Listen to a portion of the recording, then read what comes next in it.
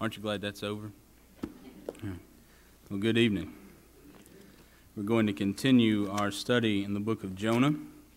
So if you've got your Bible with you, you can turn to chapter 3, or you can find the closest pew Bible there.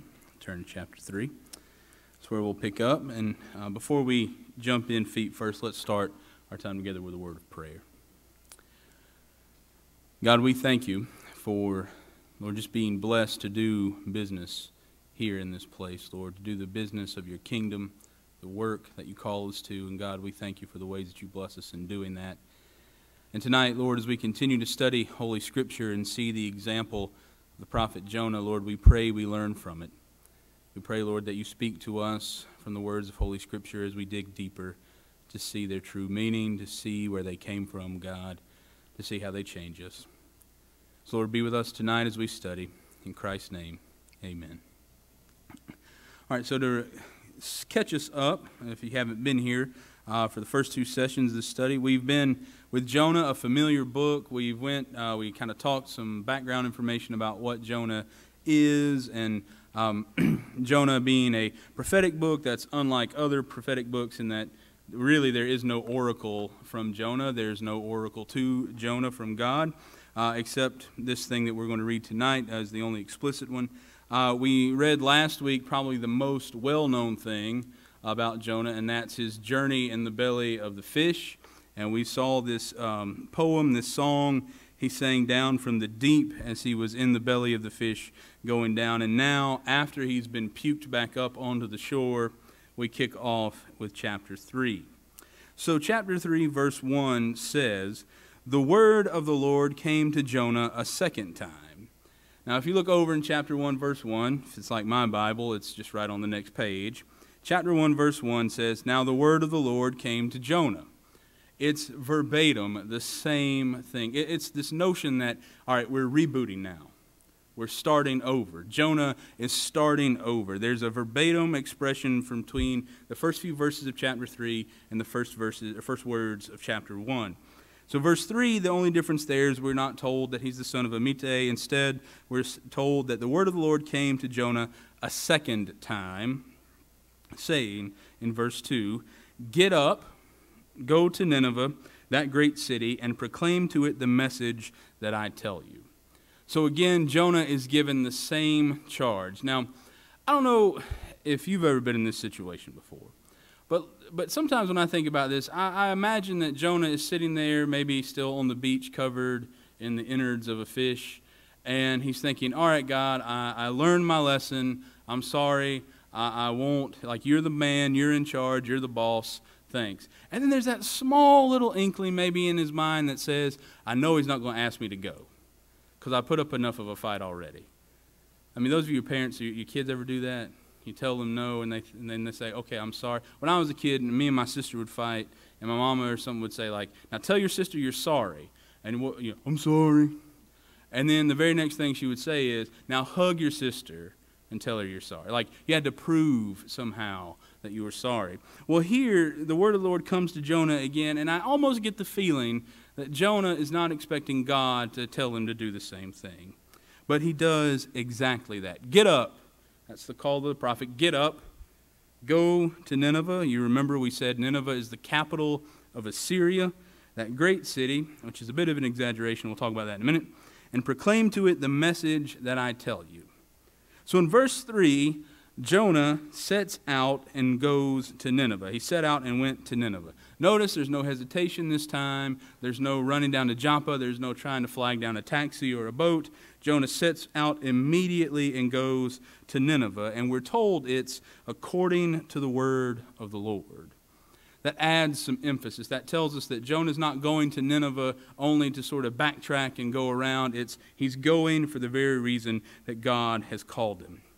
Now, we're told Nineveh was an exceedingly large city, a 3 days' walk across. Now, what do some of your Bibles say in that verse? You can shout it out. This is interactive. What's that? A visit required 3 days. That's one way to say it. What else? 3 days in its breadth. A 3-day journey. What about that first part? Is there any difference in that? Nineveh was an exceedingly large city. Does yours say it any differently there? Exceedingly great city, great city. You know what it literally says there I'm not going to read it in Hebrew because I slaughter Hebrew. But what it literally says is a city of Elohim. And Elohim is a name for God, or it's a word for God. Now, it's interesting to me because none of you have that in your Bible, right? That caused me to start thinking, why doesn't it actually say a city of God, a city important to God? Well, in Hebrew, they don't really have superlatives. Some of you teachers, English teachers, how do you make a superlative in English? Some of you students, maybe, how do you make a superlative in English? You add est. Thank you. I knew somebody would remember. Right, it's the big est. It's the great est. Right? Hebrew doesn't have that. The way they explain it is either they double it, they re-emphasize, they'd say like it's big, big, big. That's how they would want to say it. Or, given this text and Elohim being a shared word among the Semitic people, you would say it's like God. It's important. It's of God. And that was a way of saying something was really superlative. So, it also has a little bit of a double meaning, though, in the book of Jonah. Because we're told that Jonah is supposed to go to Nineveh, a city of God, in the literal sense of the Hebrew, a great city. Jonah is called to go there. Now, the truth is, Nineveh was not very big. It's only about 3 miles across and 8 miles around. But we're told it's a very big city, and that's for dramatic effect, because Jonah's about to go and preach, and I don't want to spoil it for you, so if you don't want to hear it, plug your ears, but they all of these people hear Jonah's message and respond. So we're told it's a 3 days walk across. Now, some of you said it means it's a 3 days breadth, a 3 days journey. There are two ways to also understand that, because prepositions are the hardest thing to translate sometimes. It can mean 3 days across, 3 days to get through. Sometimes it can mean it's literally just if you started at one end of the city and walked for 3 days straight, you get to the other end. Some interpret it to mean that if you walked up every road and every street and every place trying to cover the entire city, it would take you 3 days. Now, those are two different ways of thinking. And we'll talk how that influences maybe the rest of the way we'll read this. Now, I personally think it's referring to the width of the city. It takes 3 days to walk across the width of the city. Because in verse 4, Jonah began to go into the city, going a day's walk. Now, how many of you have something different there? Or how does it say it maybe in your Bible? Okay, again, 1 day. So the idea that he's still going in, like he's starting at 1 and then 1 day he's into the city, right? Anybody have it differently than that? Anybody say something like from the first day Jonah went into the city? From day 1 he went into the city? What's that? On the first day. That's good. Yeah, we can look at it either way here. It can be Jonah went and traveled for a day into the city, or from the first day traveling into the city. So one gives you the impression that Jonah starts, let's say like Nineveh has a gate, and Jonah starts at the gate, walks for a day, and is day deep in the city. The other way of looking at it is there's the gate. Jonah from the first day at that gate goes forward and cries out. In verse 4, 40 days more and Nineveh shall be overthrown. That's the only prophetic utterance in the book. That's it. Be destroyed? Okay, same thing. Yeah, anybody got anything else different there? Well, besides overthrown or destroyed. I actually like the phrase overturn, because the verb itself implies turning. And that's a play on words, as we're going to see in a minute. It's a verb that means to turn. So the city will be turned. That could mean destroyed, or it could mean the city will turn towards Yahweh. Now, where else have you heard the term 40 days? Noah's Ark. You hear it all over, actually, the Old Testament. 40 days in this case, and anywhere you read it in Scripture, even in the New Testament it's there. 40 days is not meant to be a literal chronological time period. It's meant to signal something. When you read 40 days, it's meant to signal this is a divine time period. This is a time period marked out by God for a purpose. So when Jonah utters this simple one sentence, 40 days more, and Nineveh shall be overturned. Notice between verse 4 and 5, there's nothing. Now, that's not just an obvious sort of a chronological point to make. There's no other thing there. It doesn't say that Jonah walked out of the city and they all got together and formed committees and said, hey, what did this guy Jonah say? Let's all talk about it and decide what we want to do. It says in verse 5, and the people of Nineveh believed God. Now, let's back up for just a minute. Remember I told you that phrase, it's a 3 days walk, could mean it's a 3 days walk across, or it takes 3 days to go through the city. If it means it takes 3 days to go through the city, it implies then that Jonah doesn't just walk into the middle of the city, say this one sentence, and then leave. It implies that Jonah walks into the city up and down the streets saying this one sentence. If it means he goes a day's walk into the city, it's almost like he walks into the city, goes up to the Capitol courthouse, stands on the steps and says, 40 days more and Nineveh shall be overthrown, and then walks out of the city. You see how that's different? So it just kind of depends. And I'm not saying either one's right, and I'm not going to tell you which one's right because I don't know. But the implication is to me that Jonah is going to do the bare minimum. If I'm taking away sort of a character study of Jonah, I'm thinking he's going to take God's words so literally that he can get out of stuff. And he only has this sentence-long oracle. And the people of Nineveh, we're told, believed God. That's more, too, than just an obvious statement. For the word believed is a word that's used so often to talk about what God desires from God's people. God desires his people to believe him, to trust him, may be the way yours translates that. It's kind of a slap in the face. The Ninevites trust God. They believe God. And so in their response, a response that's supposed to come from the people of Israel, not these Assyrians in Nineveh, they proclaim a fast, and everyone, great and small, put on sackcloth. That's pretty much self-explanatory. It's everybody at least everybody in Nineveh puts on sackcloth. Now in verse 6, when the news reached the king of Nineveh, he rose from his throne, removed his robe, covered himself with sackcloth, and sat in ashes.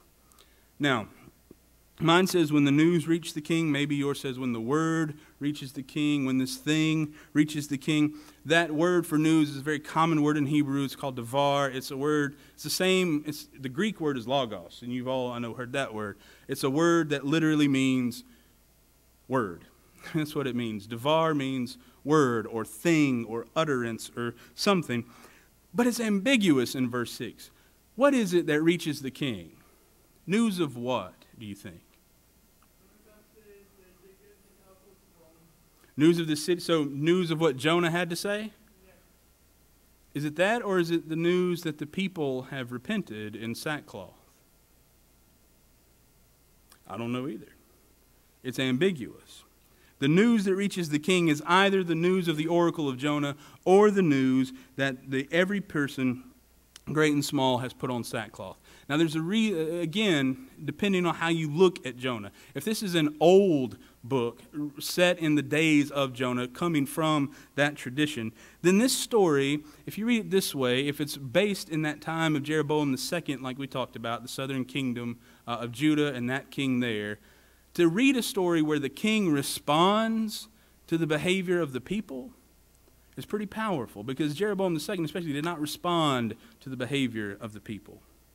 So if it's the news of the people putting on sackcloth reaches the king, that says one thing and tells us one thing about the story of Jonah. If it's the news of Jonah's proclamation reaches the king and he responds, that tells us something else about the book of Jonah. Also, just in verse 6, it forms what we call a chiasm, a chiastic structure. The king of Nineveh rises from his throne, takes off his robe, puts on sackcloth, and sits down in ashes. That's what we call a chiasm. It forms almost like an X in the text. Now let me also ask you this. Queen Elizabeth is queen of what? England. But you don't call her the Queen of London, do you? Right? You don't call the president of Washington, D.C. You call him the president of the United States of America. What is the king called in verse 6? King of Nineveh. Nineveh's not the nation. Assyria is the nation. Now that also gives us some inkling of when this story probably was written down. And I actually believe this is from the Persian period, not from the time of Jonah in the late 8th century BC. And we know that because when you write it like this, there's no writing anywhere that says in Assyria that the king of Assyria was referred to as the king of Nineveh. It's something you can look right past as you're reading, but you don't refer to the king of a nation as the king of the city. So anyhow, he gets the news. He responds in sackcloth and ashes, a common ancient way of showing mourning. Then he had a proclamation made in Nineveh in verse 7. By the decree of the king and the nobles, no human being or animal, nor herd or flock shall taste anything. They shall not feed, nor shall they drink water. Another indication, this is probably from the Persian period, is that the Assyrians did not act on behalf of kings and nobles. The king made a decree and that was it. Persians behaved this way. The Persian nobility was the king and the nobles who made decrees. So anyhow, he makes this one, and notice it's for people and for animals. In verse 8, human beings and animals shall be covered with sackcloth, and they shall cry mightily to God. All shall turn from their evil ways and from the violence that is in their hands. Now, you remember we talked about there's a little bit of humor in Jonah. You can kind of see it there, can't you? Like the king says, all right, everybody's got to put on sackcloth and your animals too. Like going out in the field, they've got their sackcloth woven from goat's hair, and they're putting it on the cows out in the field. That's funny, right? I mean, maybe not to us, but it was funny to them. I mean, the idea is everyone is repenting. So it's not just the men with their long beards out in the street wearing sackcloth, wailing with ashes on their face. The idea is it's mom, dad, the kids, the baby, the cat, the dog, the cow. Everybody is supposed to repent because this is a sign. This is what you do when you are trying to repent for something. Now, it's a good sign. And that's the caution that's about to come is like we can do all these things and we can put on the face of repentance. But that's not the idea. That's not what's important. In verse 9, the king says, "Who knows? God may relent and change his mind. He may turn from his fierce anger so that we do not perish." So there's still, even in the minds of the Assyrians, this is a whole lot like, by the way, the sailors on the boat, isn't it? I mean, they're just trying to figure, what's it going to do? Who's the right God? What's the right thing to do? This is what we should do. This is the God that Jonah, in one sentence, has proclaimed, and now we are all repenting. Who knows? Maybe that God will relent and change his mind. He won't overturn the city. He won't destroy the city. He might turn from his fierce anger so that we do not perish. Exactly like the sailors in chapter 1. When God saw what they did, how they turned from their evil ways, so they're not just putting on a show, how they turned from their evil ways, God changed his mind about the calamity that he had said he would bring upon them, and he did not do it. How many of you are uncomfortable with that verse? God changing his mind. A lot of people are. A lot of people don't like it. If you are uncomfortable and are uncomfortable raising your hand about it, let me just ease your discomfort a bit. The notion that God changes his mind is not that God said, oh, I was going to do one thing and now I'm going to do something else. That's not it at all. What God does through the prophet Jonah and all other prophets is he says, this is what's going to happen if you don't change. And when folks change and God doesn't do the thing he said he was going to do, that's not flipping the script. That's not saying, oh, I'm going to, go back on my deal. It's God upholding his end, God upholding God's promise. And that's what happens in Nineveh. Now, I don't know about you, but the kind of powerful thing about this story to me is here is Jonah, who never wanted to go to Nineveh in the first place, never wanted to be over there with those nasty Assyrians, the people who were after Israel, who had destroyed Israel in 722, and who would have liked to have carted off Judah around the same time. Jonah wanted to have nothing to do with these heathens. And even after being down in a fish, even after being puked up on the shore, God calls him to go back, And he's lazy about it, negative about it, to the point of where when he goes into the city, he just says one sentence. 40 days more and Nineveh shall be overthrown. That's it. There's no other alternative. There's no further explanation. That's all he says. And the entire city takes his words as the words of Yahweh and repent. Now, there's no evidence that Ninevites ever come back around and worship Yahweh. There's no temple in Nineveh. And judging from the rest of the history books of the Old Testament, we know Assyria really did not care for the Yahwist of Judah. But in this story, they repent, they call, and they trust in the Lord. They believe in the Lord. From one sentence of a prophet who didn't want to be there in the first place. What that says to me is when God wants something done, it gets done.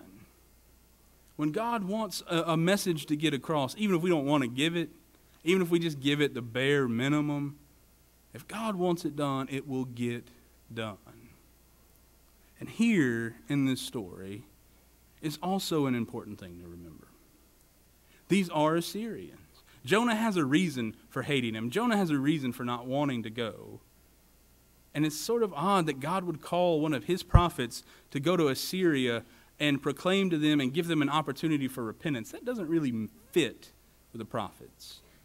But here he does it, and these Ninevites turn and repent and believe in more serious ways than any of the people of Israel or Judah ever did. These Gentiles, these other folks, turn to God. And when God sees what they did, changes his mind, holds up his end of the bargain, and doesn't bring calamity upon them. When God wants it to get done, it will get done. And sometimes what God wants to get done is wants other people outside of our circle, outside of the people that we think fit the mold, to hear his message, to hear what God has to say. And I believe if Jonah just didn't go again, somebody else would eventually have been sent. But even through Jonah's minimal effort, God's work still gets done.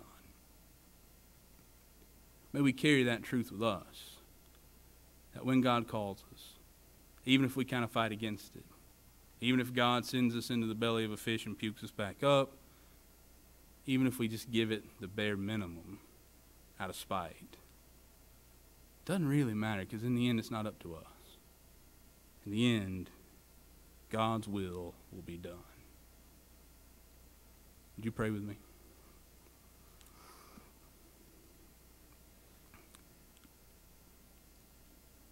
God, we are grateful, Lord, that your will is the ultimate will. And Lord, we pray that we learn from Jonah. We learn from his mistakes. God, we learn that when you call us, it is a serious call. One that even if we try to run from, Lord, you may still drag us back, even if it takes a great fish. Lord, even when we are half-hearted, God, you still call us. You still show the fruit, not of our actions, but of your power. So God, help us to continue to learn from Holy Scripture. Lord, be with us the rest of this week. May the examples we see in your word remind us and encourage us and challenge us. We pray these things in the name of Christ our Lord who calls us. Amen.